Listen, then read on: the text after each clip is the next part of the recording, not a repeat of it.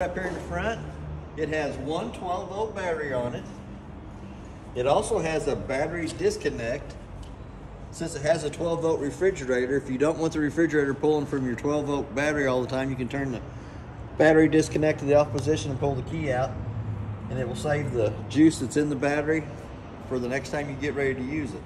It also has a light for hooking up at nighttime, an up and down button to take it on and off the vehicle, and there is a manual way you can come to the top and manually crank the jack up or down. For any reason it won't work on its own, there is a manual way to get it up and down.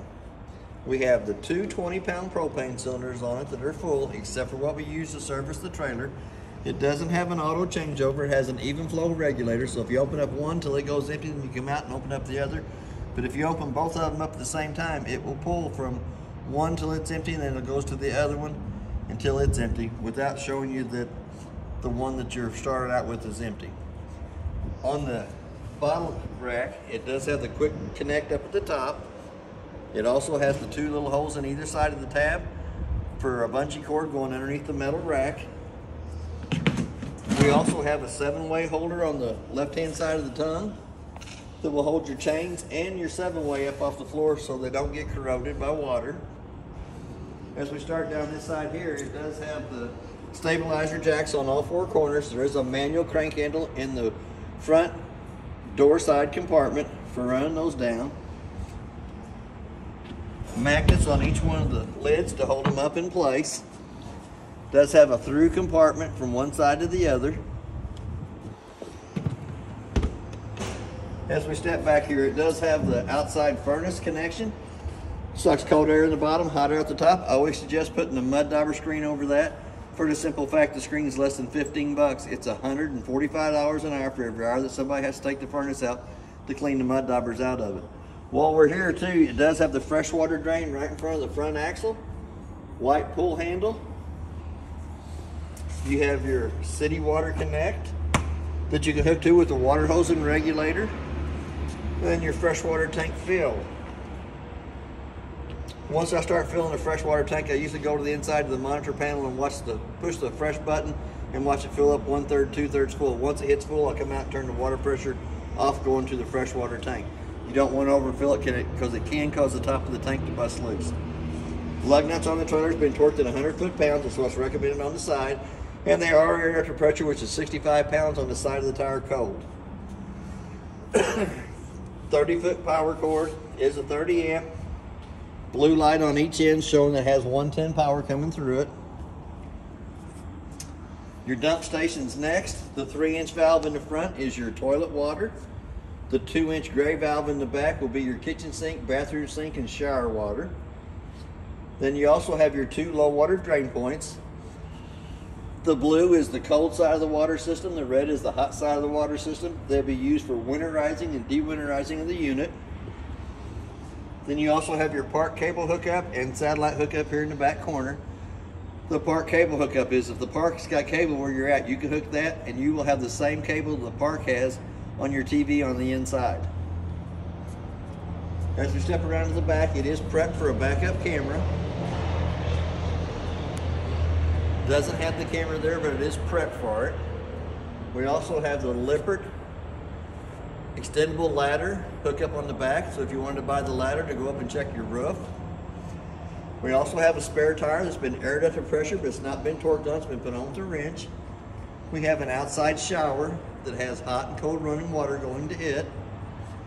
And then we have our black tank flush off on the right hand side. So once you've emptied the holding tanks on the unit, you can hook a water hose and regulator up back here at this back corner. Helps flush out the nasty debris out of the inside of the black tank only. As we step around to this side here, the compartment above the hot water heater will allow you access into the back of the hot water heater. It also has two white valves going to the back of the hot water heater. And you do have your black tank flush vacuum breaker over in the corner. On the outside of the InstaHeat Suburban hot water heater, it has a white switch. It is in the off position. We're going to turn it on so we can see the monitor panel light up on the inside. But the switch on the outside has to be in the on position for it to work on the inside. Once you're not using it, having it stored, you can push it back to the off position and leave it that way. You don't have to worry about it coming on when you're not around using it. I'm going to slide that board back over there.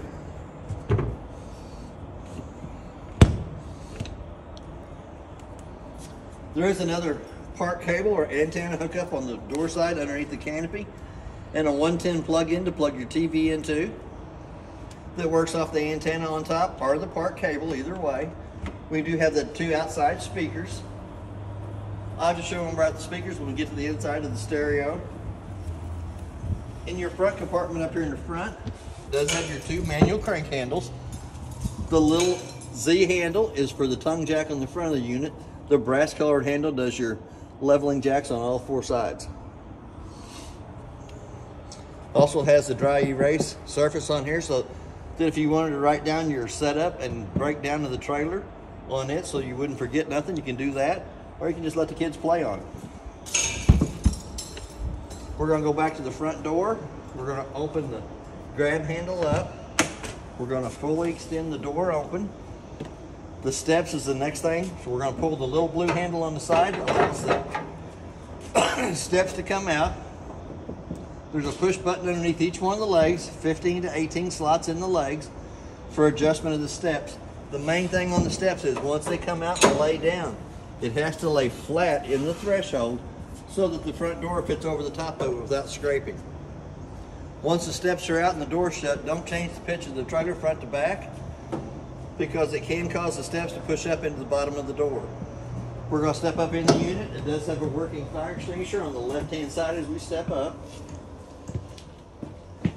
At the very top, you have your solar panel readout to show you what the solar panels are putting out to the battery. You can go to the where it says back. It changes all the things. Shows you all the different things that it does. Then we're going to drop down to the monitor panel. Check your battery life, shows you it's fully charged. That's not really accurate. To get an accurate reading of the battery, you need to have the 110 line unplugged. Anytime it's plugged into the 110, it's going to show you fully charged. Your freshwater tank is showing that it's empty. As it fills up with your water hose, it'll show 1/3, 2/3 full. Same way with your black tank, 1/3, 2/3 full, and your gray tank. Gray tank's going to be your kitchen sink, bathroom sink, and shower water. The first red switch on the left-hand side turns your water pump on between the freshwater tank and the faucets. The second light turns your LED lights on the awning. The next switch turns the light right here above us on. The main lights in the living room and kitchen area are on a push button dimmer. You can turn it on, hold the button down, and they will dim out. Hit the button again, hold it down, and they will brighten back up. On your InstaHeat hot water heater, it's showing you that it is on. You can change it from Celsius to Fahrenheit. You can run your temperature up and down. Anytime the faucet comes on, it's going to show you a little flame on the left-hand side. It's going to show you a little fan in the center side here. And up at the very tip top, it's going to tell you the temperature of the water coming out of the faucet that is opened. To do that, you have to have water in the unit and your pump switch on, and it will show you all the readouts. There is a picture on the iPad that shows you that it was working. As we step around there, we have the stereo up at the top, little push button in the center of it, and it does have a remote with it. But you have zones 1 and 2. Zone 1 is inside off the bar. Zone 2 is your outside speakers. The outside speakers is on. We're going to turn it off, turn these on. We'll turn this back off. It does have a HDMI cord hookup and a USB port hookup for charging your cell phones. The rest of the stuff on the table is the bracket kit that we hung the TV with. The tabletop comes off the 2 pedestals down below, goes between the 2 benches. The 2 back cushions come over the top of the table to make a smaller bed there. Excuse me. And there is storage bins underneath each one of the benches for extra storage. TV's mounted on the wall here, goes up to the power booster and the 110 outlet in the cabinet.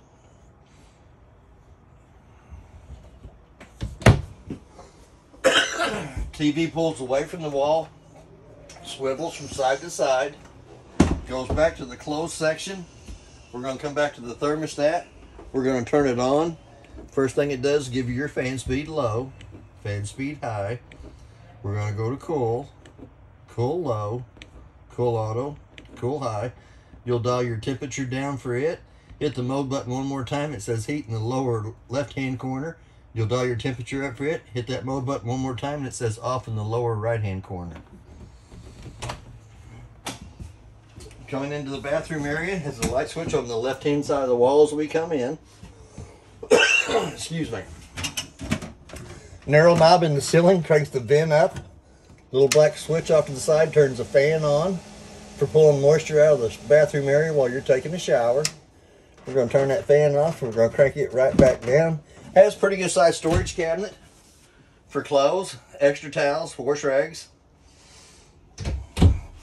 The unit has been re-winterized, showing you the antifreeze in there. Does have a foot flush on the right hand side. Push halfway down, fills with water, push all the way down, fills and dumps. Shows your water levels on the back of the toilet for usage. We have the GFCI outlet in the bathroom that controls all the 110 outlets in the trailer inside and out. There is a plug for the sink.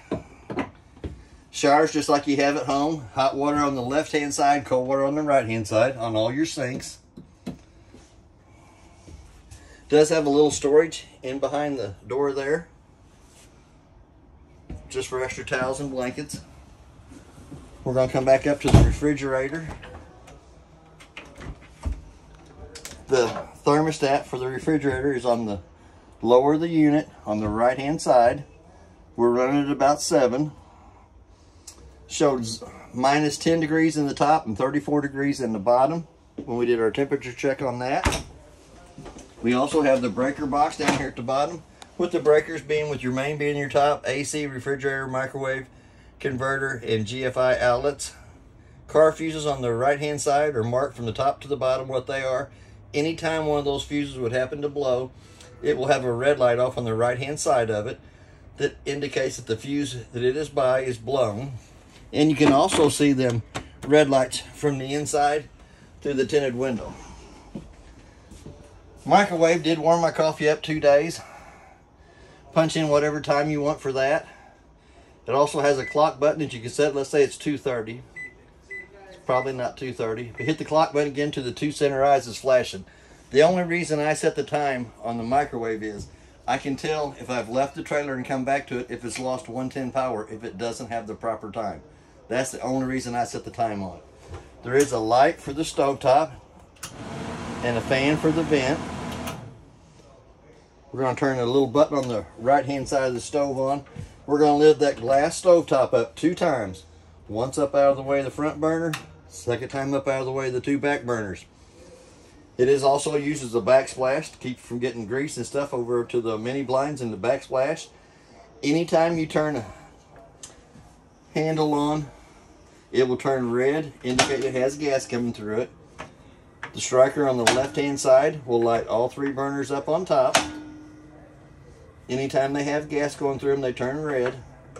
Same way with your oven switch. When you turn it to where it says pilot on, push down on the button, using the same striker on the left hand side to light the oven. It's going to light the pilot on the oven. You're going to let it burn for just about a minute till it warms the thermocoupler up right above it. Then you can dial it up to the temperature you want for it lighting the oven. If you flip that switch to the down position, you still have the illuminated lights on the valves, but you also will have a light in the oven so you can see what you're baking. If we take the bottom drawer out of this side here, accesses you into the water pump down below.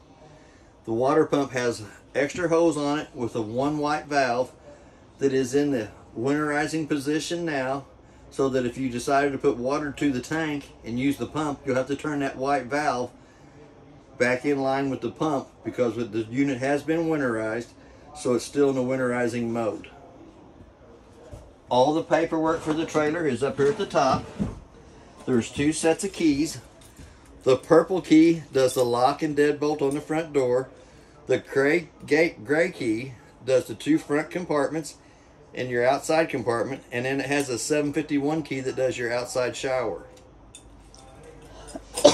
There is also a remote for the stereo to turn it on and off. And you can change the setting of the speakers zones 1 and 2 with the remote too. All the rest of the paperwork that was in the trailer is in that brown bag. Does have a little storage off to the side. Cleaning supplies, extra towels and stuff. Then you have your inside vent on the furnace. When you turn your thermostat to the furnace section and dial your temperature up, when the furnace lights, it also has a little glass eye right about in here that you can look through and see the flames burning inside the chamber, so you know that it did light. On the bunk end, it has a USB port on either side of the couch. It has a 110 outlet in either side of the cabinet on the closets. It also has a fire escape window on this side here. 2 red handles lift up, allows the window to come out for escape. Pull back on it, lock the 2 red handles back down. But it also will slide from side to side if you wanted to just slide it for escaping. It is marked as an exit. It also has a LP carbon monoxide detector down in there on the side of the cabinet. If it gives you 1 continuous beep, it is LP smelling. If it is carbon monoxide, it beeps 4 times, 2 times in a row at you. For the bed to be made down, you have to take the 2 cushions up off the side. You have to fold the couch down, and you can access into your front compartment underneath the couch. We have the little handles up here at the top on both sides. Loosens up. Lets the Murphy bed slide down. You can access either one of the USB ports on either side of the bed, or either one of the 110 outlets on either side of the bed. And you do have a little storage up at the top for knickknacks and stuff. All the lights can be turned on by the switch on by the door, or they have a push button in the center. The white plate on that wall there is for access to the wiring for the awning. We're going to lift the bed back up.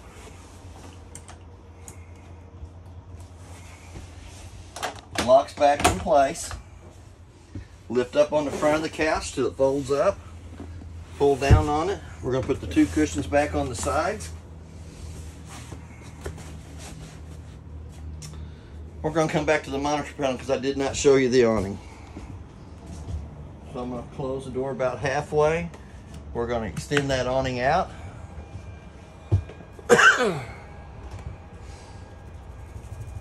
And I think I can get it all the way out with the trailer in front of us.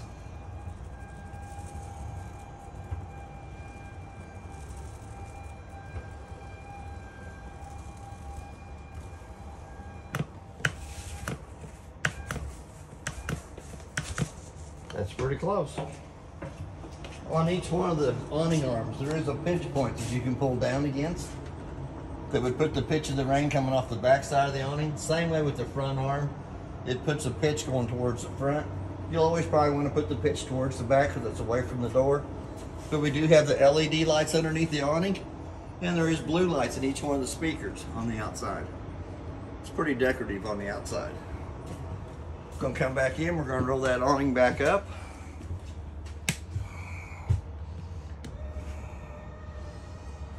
If I'm not underneath the canopy using it, it's just a push of a button and about a minute's time to roll it back in. The awning's one of the more expensive parts to have to put back onto the unit if it comes off. So I wouldn't leave it out overnight in a storm. I would just take a few minutes to push this button and roll it back up.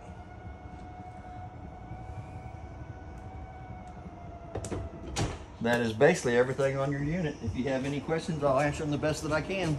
Thank you for your time.